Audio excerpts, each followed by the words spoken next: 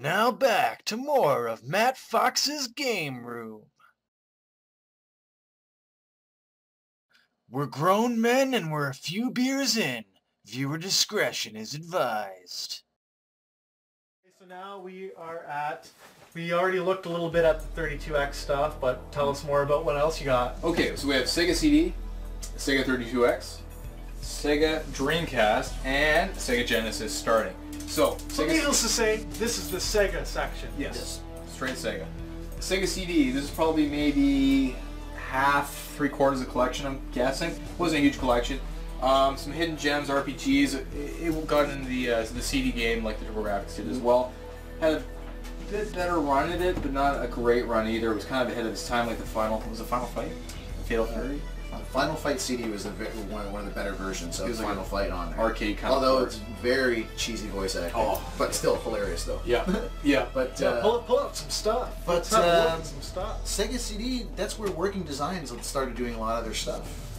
That game is there. It's the Heart of the Alien. Oh yeah, Out of This World, parts 1 and 2. Yeah, that was a really good version of it too.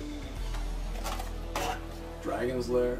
Dragon's Lair. And these cases are like, they're cool. Even these though, like, cases are very hard to maintain. Yeah, very like the fact that like look, this is great condition, man. Yeah, these are great. Well, here's the trick. Let me have a look at that Dune. Yeah, my friend and I bought a bunch of Career Crisis and Hexens, marked from the store. Say hello, Mark. And we just basically cannibalize them. Yeah. Well, that's what you have to do with these cases, because nobody reproduces these cases. Nope. You can't buy them. Yep. You have to find another game. People that know how to reproduce stuff. Hey, come on. If there's people who are reproducing the foams for these cases, like... Oh, there's... Yes. There are people that reproduce these foams. Why aren't you reproducing the cases? Mm-hmm. The cases are more important, more important, not just as important as the foams. Hey, Oscar, do you know anything about this Dune game? Because I have a buddy who did a review, P2 from the Cartridge Bros. He did a review of Dune, Battle for Arrakis. What's the deal with this Dune game? That, I don't know. Battle for Arrakis was a Genesis title, I believe, wasn't it? Yeah, yeah. That was originally a PC port. This looks like... I don't know what this looks like. Oh. I'm familiar with the David Lynch film and the book and the actual made-for-TV movie.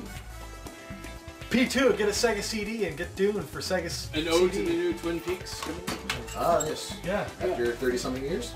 My favorite game, of course, is Cardboard. Is Prince of Persia. It's probably one of my favorite actual. Is it one of two that you still have there cardboard? There's a Wonder Dog or something like that. That's also a cardboard. Yes. Let's show that off. The cardboard there. And you don't have Prince of Persia for Sega CD. Wow. It's a good game, and it's not that expensive either. No, I guess I haven't run into it. Only if it's on a list. Well, but it's cardboard based. So. Oh, it is. Yes, it's cardboard. There's the answer. Yeah. Yeah. So 32X, complete. Manuals, the cardboard. Yeah, complete inbox. Yep. Complete. So you get Web of Fire that's rare in your sports games. And down we go to the Sega Dreamcast. That's complete, 100%. Every game that was ever released, here it is. Wow. Only one cardboard game, which was Seaman. Seaman. Here, let's pull Seaman out. I want to see some Seaman. Yes, a lot of people speak very highly of this. Get on your dress. That one actually used a microphone. Yeah. Actually talk to your little fish thingy. Did this one come with the microphone? And I believe. Oh, Alien Front Online sealed. Are these the only two cardboard ones? Yes, I believe. Yep. Ooh, this is sealed. Yeah. Crack rope? Alien Front. Crack. Yeah, let's just open it up. It's an unboxing video now. And what's this? And oddly enough, it says, "Give the gift of music." Give the gift of music instead of games. How's the music in Alien Front Online? Is it any good? I have no idea. Well, it's an online game mostly, so there's no servers or anything. Matt says it's great. If it's not great, then crucify him. What's the other one? Oh, Sword of the Berserker. Sword of the Berserker is a good beat 'em up. But where's the one I was talking about? If you had to pick out one Dreamcast game that a Dreamcast collector would like jizz in their pants for, what would it be? Well, this. I'm gonna go with that one. What's this? Mars Matrix. I'm looking for this. Matrix. I am looking for this myself. It's a bullet hell shooter made by Capcom. Apparently, it's getting really hard to find for the US version. This version right here, but it's a great bullet hell shooter. I played it myself. Matt's got it in great pristine condition here. But the bastard. but this is an awesome bloody game. If you haven't played it yet, and Even if you're not a shooter fan, try it. You're gonna love it. And here's sort of the Berserk. Guts Rage? What does that say? Guts Rage?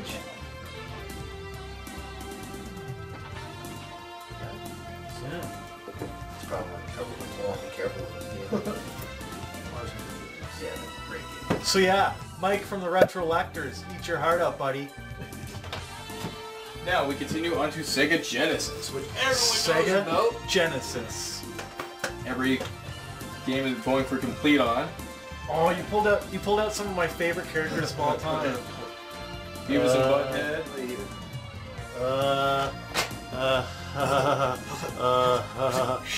No? No. So, this here collection, if you're gonna go complete, the problem with I am Cornelio. I need TP for my bunghole. if you go complete with the Genesis, the problem is space, and we're gonna move over the next cabinet. And You I'll see show what you he why. means by space. Okay, so we moved over here. We're over to the Genesis. And what's the first thing you can tell us that's different from this, Matt?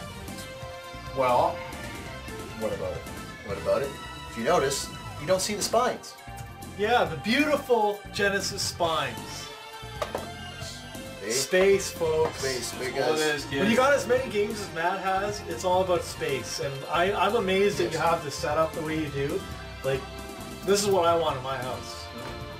Like anything, like we're saying, if we're gonna do a collection, you'd have to have L pattern and then an aisle down the side with both sides open yeah, to do everything. And that's just Genesis would probably take up at least a third of real estate you'd have in your house for your Yeah. going collection. down the middle. Yeah. So, you know, you better have a cool wife or life partner or whatever it is you do. But you better have someone in your life who's cool with you collecting, which, you know, I think we're pretty lucky with that. You got a wife that obviously is cool with it. And me too, you know. It's takes up space to have a collection this big. Yes. And time to Yeah. collect it. It does take time. You just can't go willy-nilly and spending thousands on dollars on eBay. Go broke. If you really want to do it and have a lot of fun doing it, go out and hunt for the stuff. yeah, That's what makes it fun. You you gotta actually do wind the up flea meeting market people. thing. That's how I met these guys. Just Yeah. hunting down for games. I ran into these guys. Running into each other at places too, which Yes. is hilarious. Like we're all doing the same. Yeah, one. he snuck up on me in a shop the other day. He's like, I'm like, what the hell? And he's like, you look like you were about to shit your pants. And he did. It was a. Ooh, what do you want to show off there? Genesis. Ah, The yes. Punisher. Yeah, I was looking for that one myself. Is this one of the super rares? It is.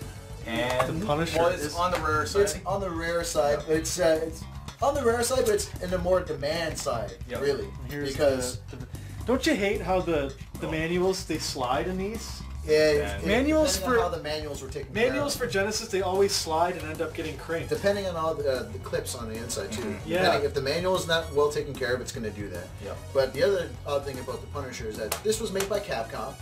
It's an arcade beat 'em up. that Great was ported- company. That was ported only to the Genesis. This didn't go to the Super Nintendo or any other platform. It just went to the Genesis.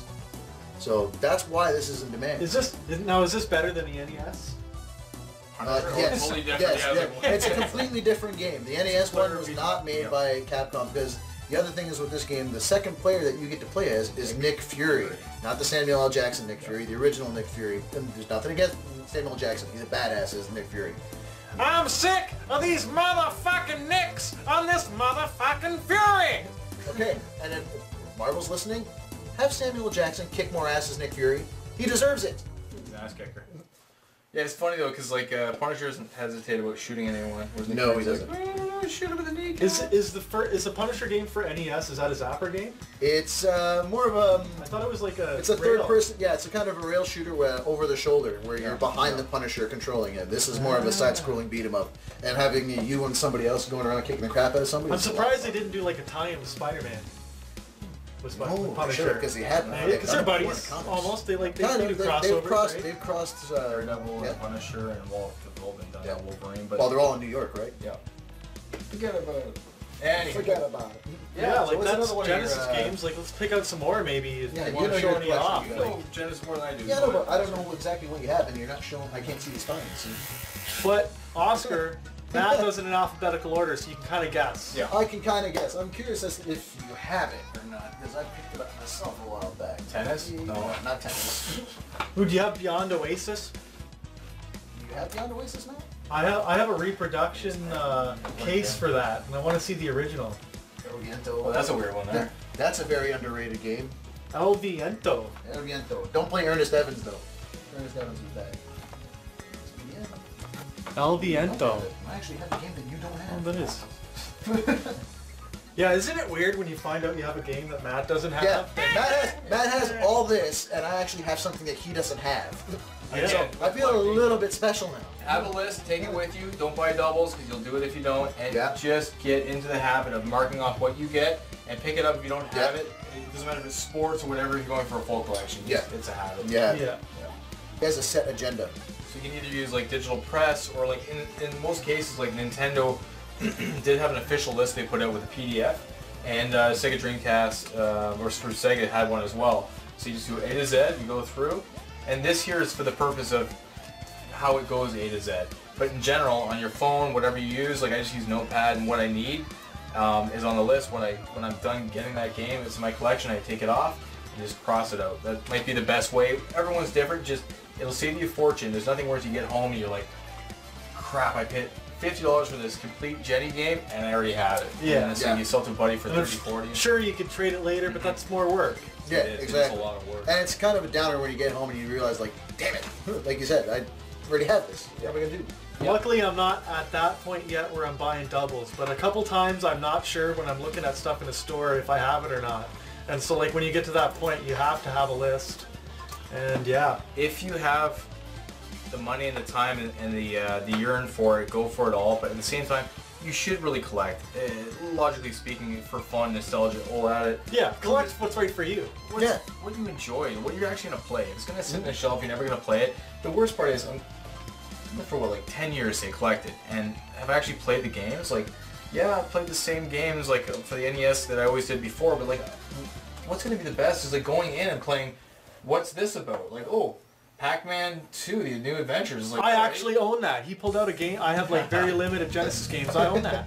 But I'm saying that pop it in, see what it's about. Was it fun? Like, you can't make nostalgia, but you can get the idea of what was behind it and what the processor had, what the system's capabilities were. But that's what it's all about. So now as a collector, I'm like, it's time to grow up and sit down and or not grow up and sit down and actually play them. Like, have fun with friends. No, like that's the beauty of becoming an adult that's self-sufficient with a job and money and a disposable income, is now you can get those games that you weren't able to get when you were a kid, that your parents couldn't afford all these games, but now you can go back and sort of relive them, put yourself in that same mind space.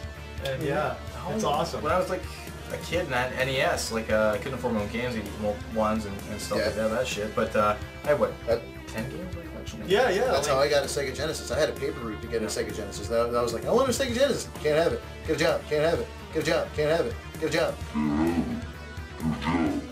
Okay, so I went out, got a job, got a Sega Genesis. Yeah, I remember. I earned it. You earned it. Like, I remember I had my Super Nintendo, was like the first console I owned myself, and I had like under 20 games, but they were some decent games, like Turtles in Time, Super Ghouls and Ghosts, Super Mario World. If you had Super Mario World with your Super Nintendo, you were happy.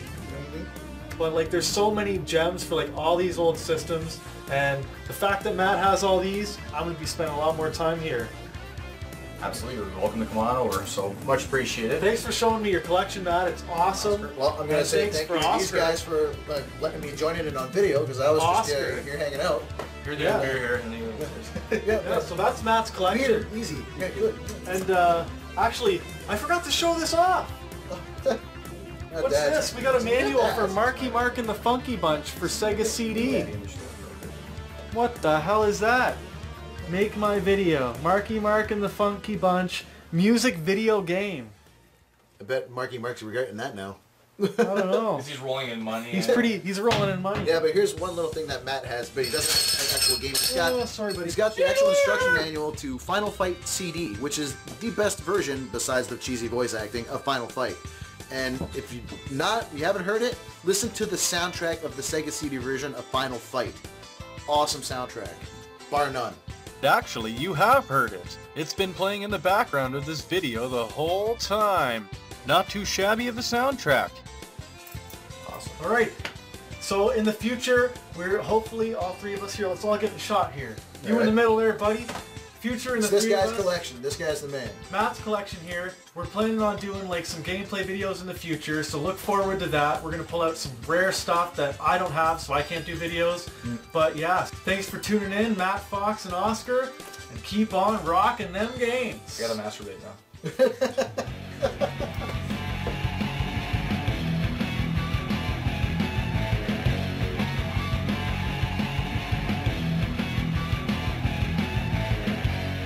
Thanks for watching. If you haven't had enough JRock yet, click one of the links on the left to see another one of my videos. Or if you've had enough, you want a taste of something fresh and different, head on over to Buried on Mars's channel with his video on how to hook up your retro console to your HD TV efficiently. He rocks.